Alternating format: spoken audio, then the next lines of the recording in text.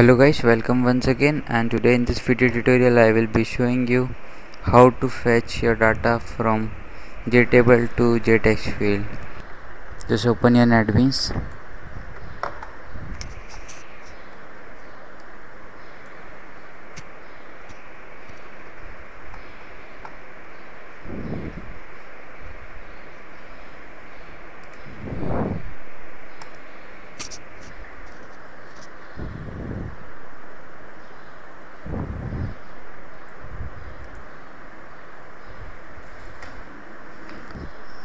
Like this is a program, and when I click on this jTable, the data should appear here in the jtextField.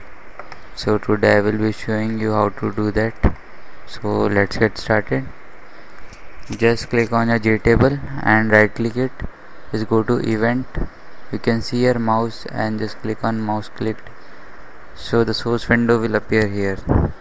Here what you have to write is just write here int row or whatever you want to name it, like I'm naming it as row jTable 1, whatever is the name of a table. Like my table name is jTable 1, so I will be writing jTable 1 dot get selected row and just press enter. And here we will be writing code for, just type here string t or whatever you want to name it as, equals to, name it as tc and or whatever you want to name it. Just write here jTable 1 dot get jTable 1 dot get model dot get value at, and here we will be writing the row which we have declared here, row, and here we will be writing the width, like I want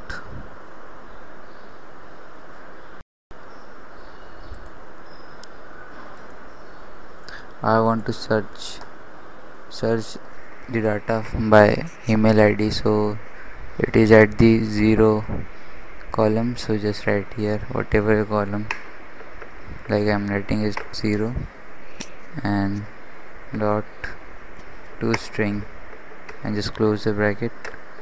And here we will be making a try catch block. Just make a try catch block here.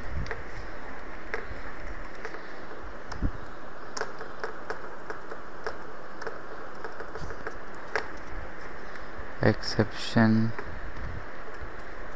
e, and just write here j option pane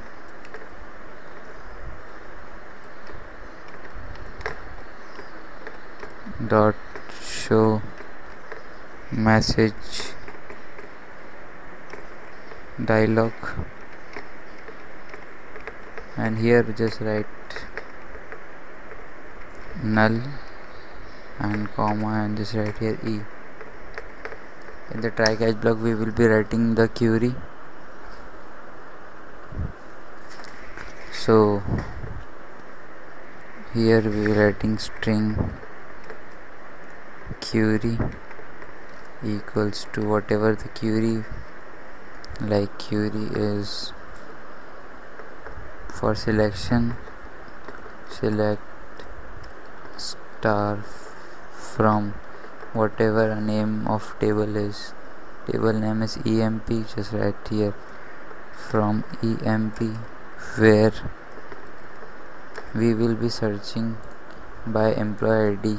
That's why we have written here 0, and here we will be writing same emp ID and just write employee ID equals to, and here we will be writing whichever we have which we have whatever we have declared the variable, just write here. Like I have declared tc, so just write tc, and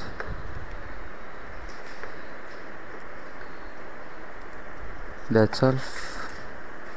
And here we will be executing the command. Just write here pst equals to con dot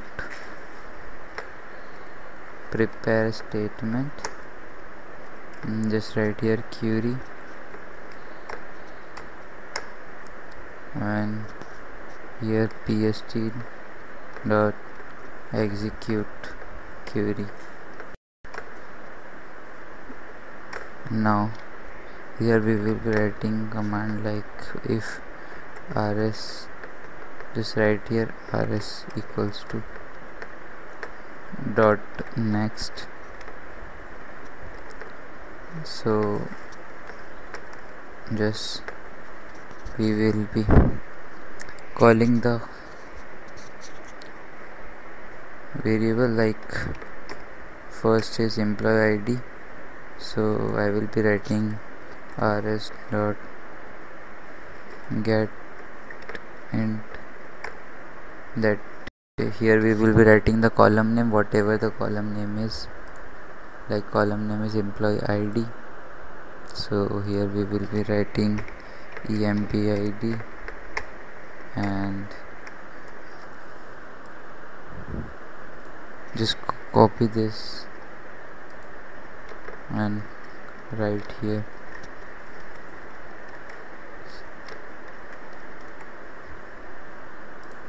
1 2 3 4 5, and here we will be writing 5 times. The another one is employee name, so it will be here the string will come, string, and rs dot get string. Here we have to change the name,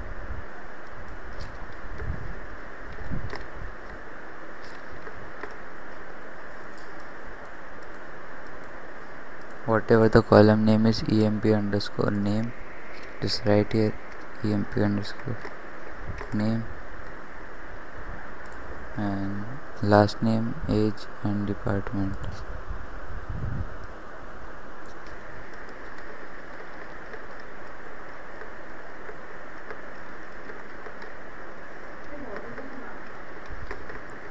Last name, and here we will be writing string,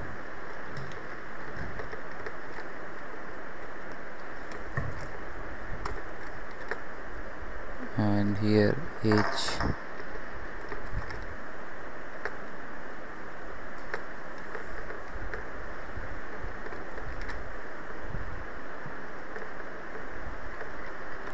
emp underscore last, and in the last we will be writing string because it is the string. Here we will writing dep rs dot get string. Here just write dep or whatever your column name is, emp underscore age, emp underscore, so just write here emp underscore, and just after writing this, just write here for setting the text on the text field, like jtextField 1 2 3, and for each we will be using combo. Just write here jtextField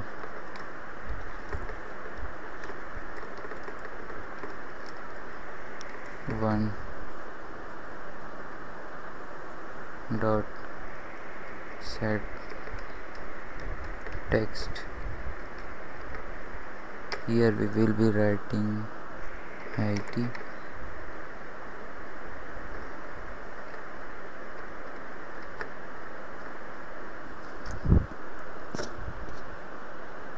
and we have done this because it is the end part, and we have written here .set text, that's why it's not accepting. So for that we will be adding two quotes plus id, and next here we will be writing jtextField 2 dot set text, and here we will be writing name whatever variable we have used here. Spelling mistake, and here we will be writing jtextField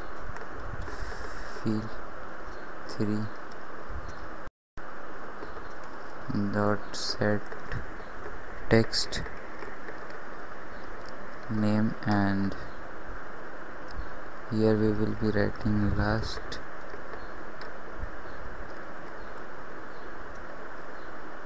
and here we want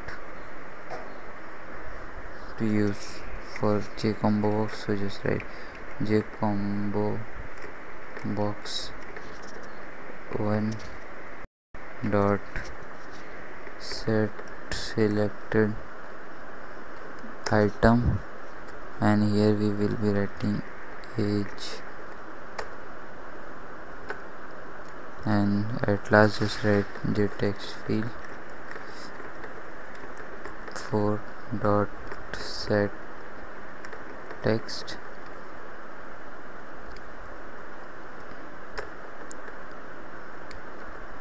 here just write depth, and that's all. Let's run a program, and when I click here the data should appear here, so you can see the data is coming, but age is not coming. So for that, let's check what's the problem.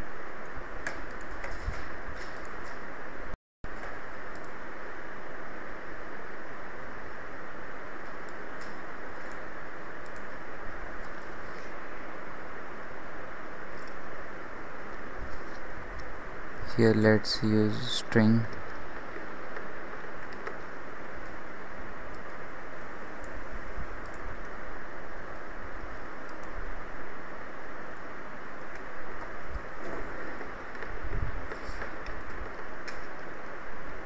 now let's run a program again, and it should work. Now it's working. You can see in this way you can fetch your data to your jtextField also. And that's all for today. Please rate, comment and subscribe for more videos, and bye for now.